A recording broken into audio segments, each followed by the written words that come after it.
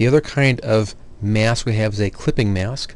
Let's just first get rid of this layer mask here. Let's go up to Layer and Layer Mask. Let's delete that layer mask. There we go. We're now going to make a clipping mask out of this. Now I'm going to just demonstrate this. We'll come down here. I'll put a new layer in underneath of this. Actually, I'm going to do a new file on this, make it real clean and easy to see. Do a blank file, and I'll want 2 layers on here. There we go, layer 1 and a background. I'll double click that and make that layer 0. There we go. Let's put a color on this layer. Let us choose a new color over here.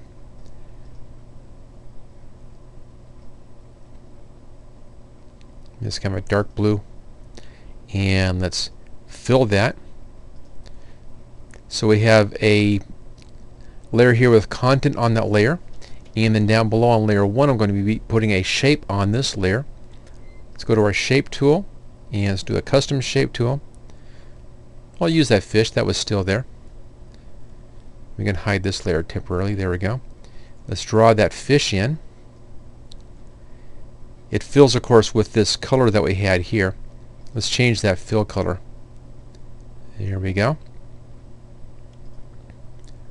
Now I'm going to go to our layer just above this fish layer, this layer here, and go to Layer, Create Clipping Mask. And let's show that again. There we go. And you can see what happens with the clipping mask. It takes the contents of this layer and places that into the shape on this layer. Now this shape can be anything you've drawn down here. It can be text if you have your, place your text and convert that text into a layer. So it takes this content here and places it inside of the shape on that layer, so I can show or hide that. Now one of the uses here would be to have several different colors which I can then switch between if I needed to for any reason, or other uses. Let's now go back to our other file and I'll show you how we can use that. Let's put a new layer right here. There's our new layer. Let's go back to our shapes. I'll keep that fish on there, and I'll draw the fish right in here, kind of like that. There's the fish. Let's go up here to our picture layer, Layer, Create Clipping Mask, and there we go. There is that boat picture inside of that fish shape. Notice that I'm on my boat picture here, and I can move that picture around inside of the shape. If I move the shape, notice how everything is nicely locked together, and it acts just like I had drawn this or painted this onto my fish shape. So there you go. That's how you make these layer masks, or clipping masks rather, right down there. Very interesting, very neat tool to use, and you can have a lot of fun with that. This is the easy way to put content inside of shapes, and also put content inside of letters as well if you convert the letter to a graphic object by simplifying the letter.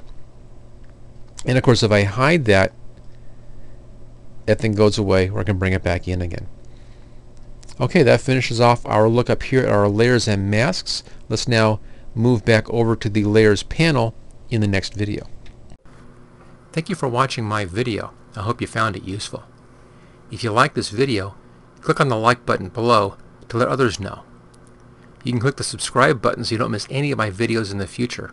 I'm frequently uploading new training videos. Don't forget to check out my website at howtogurus.com. You can share this video with your friends and coworkers. Just click on share and then click on the social media buttons. Feel free to comment on my videos. I try to answer all comments as quickly as I can. And finally, you can get all of my training videos on DVD at howtogurus.com. Thanks again for watching.